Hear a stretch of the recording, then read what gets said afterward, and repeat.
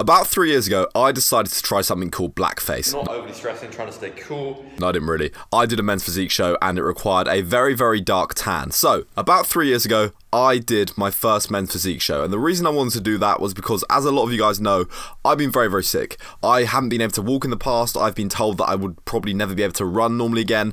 And I kind of wanted to do it as a big fuck you. I did the show with about 3 years of natural training under my belt. And as you can see, I look good, but I was small. I got very, very small. Another issue was, when I posed, it kind of looked like I had a bit of cerebral palsy. So that wasn't ideal either. Anyhow, despite that, despite being crippled, despite wearing a tight on my stage, and despite posing like I had some neurological disease, I managed to place third, which I was pretty happy about.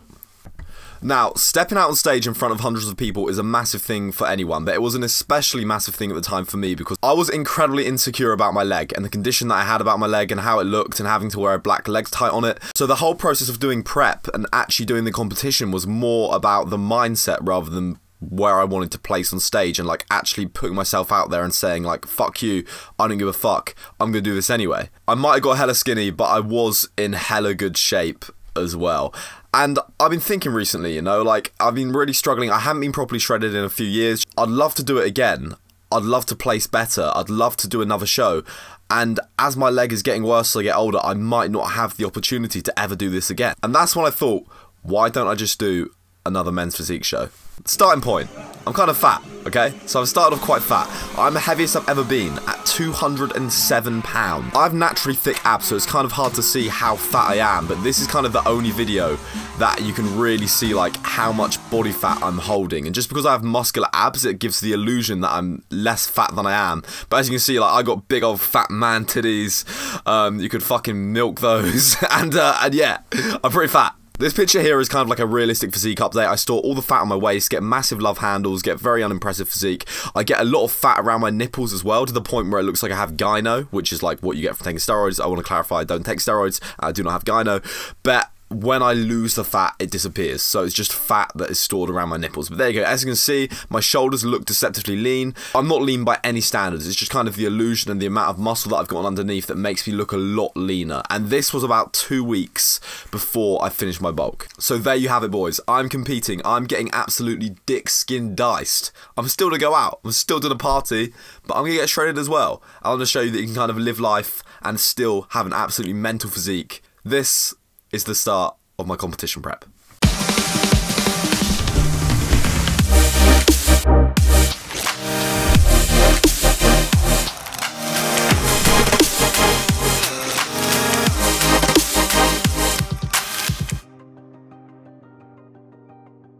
So I've already been on my diet for 2 days and I've lost approximately 1 to 2 pounds, but that weight is just going to be water. I probably looked a little bit fatter a few days ago, but this is where my physique is currently at the start of my diet.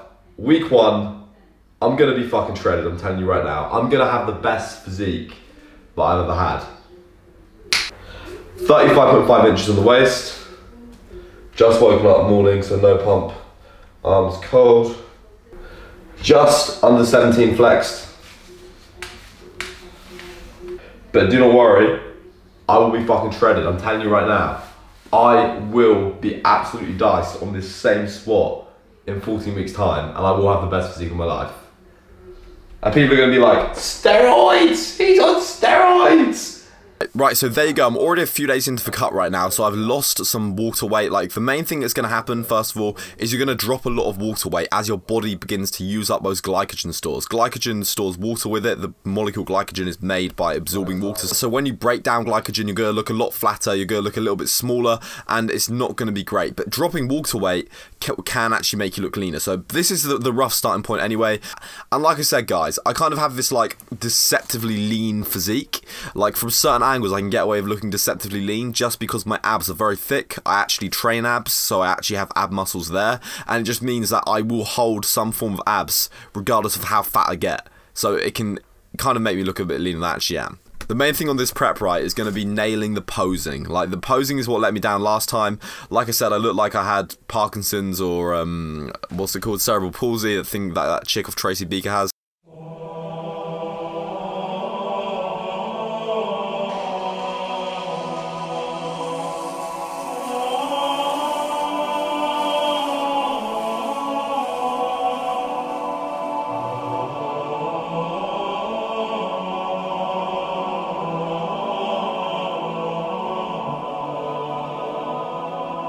So there you have it, the beard is gone, prep has began, summer shredding has started. First thing I want to say is I haven't actually got a series name for this. I do have a couple of ideas, but like I need a name for this series, like Hard Body Shredding or Christian Guzman's Summer Shredding. So if you guys have any ideas, there's my boy Jake, absolutely killing it at the minute.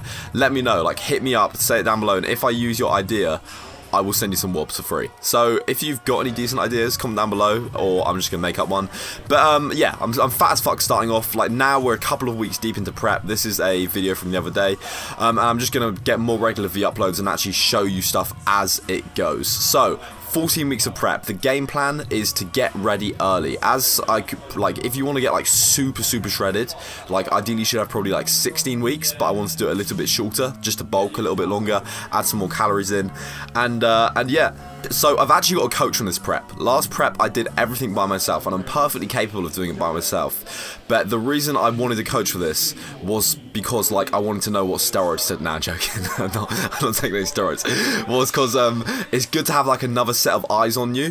When you get to like a certain level of body fat, your body is literally in starvation mode. Your body thinks you are dying. It wants to like do absolutely anything it can, everything possible to like make sure that you gain this body fat and gain the body fat reserves. Because if we're like in the wild, it would be a death sentence if you got to like 4, 5, 6% body fat, like, and a cold night and you're gone, you're dead.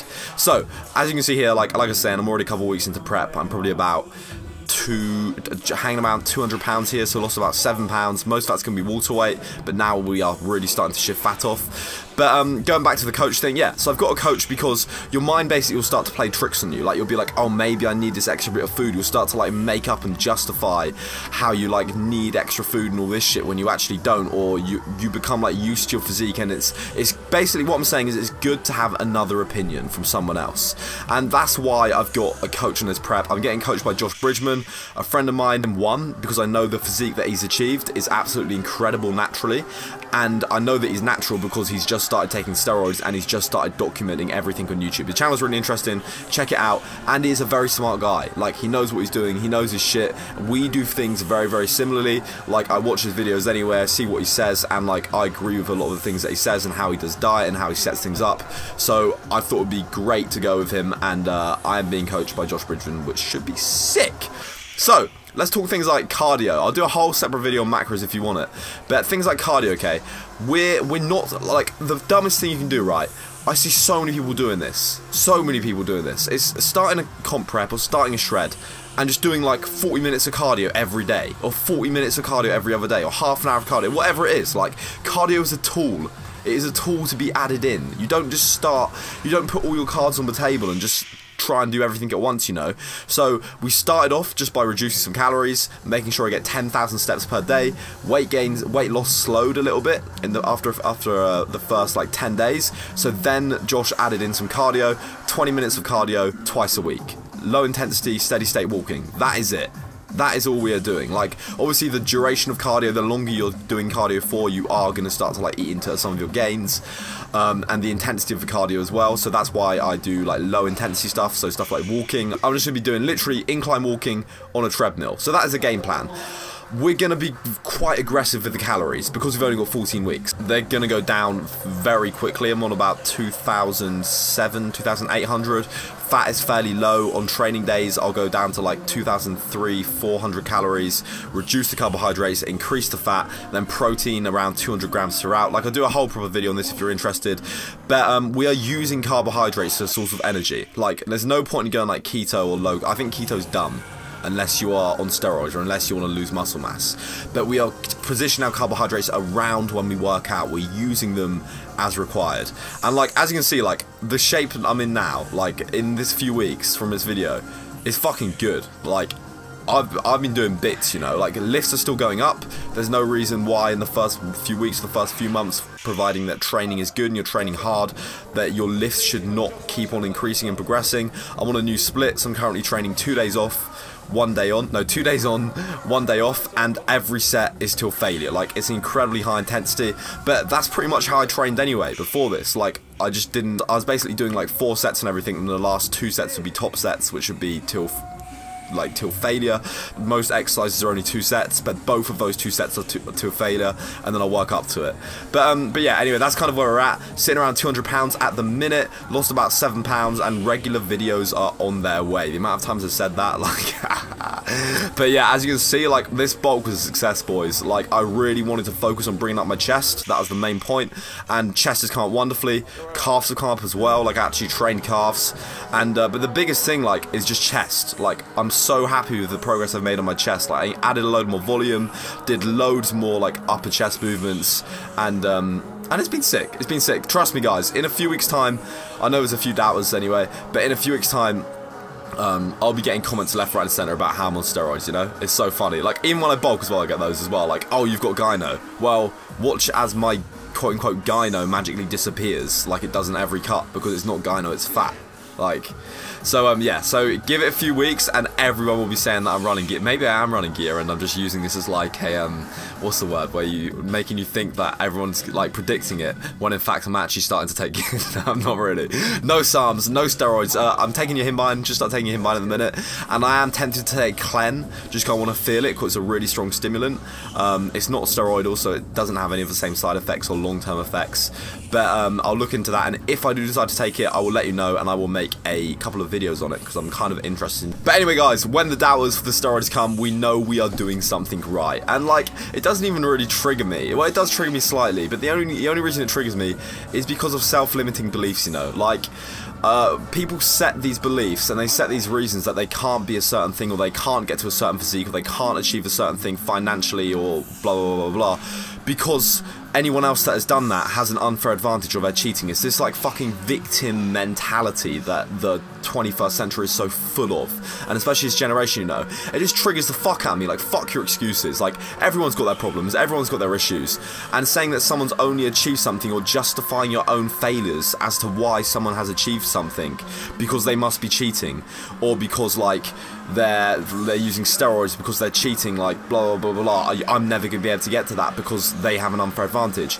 You're literally, that's a shit mentality, you know. You're gonna achieve nothing, absolutely nothing in your life with a mentality like that. Fair enough if you want to do like averagely and never excel like beyond average, but like, you've got to focus on you. Like, fuck what other people are doing, fuck what other people's limits are, unless you literally think, like, look at someone and think, like, yeah, like, this guy's physique is better than mine, it's incredible, and I believe he's natty. Like, people are gonna have, I hate doing this like Micah Hearn talk. Micah Hearn isn't natty, by the way. I don't believe he's natty. People are gonna have better physiques than you naturally. Fucking accept it, even if you take gear. Focus on you, look at your past physiques, look how you can improve, focus on your strong points, and I'm going on for way too long, but Shredding Series, that was the first episode. Let me know what you want to see next week. I hope you enjoyed it. Love you to bits. Keep healing, guys. Peace out. Bye.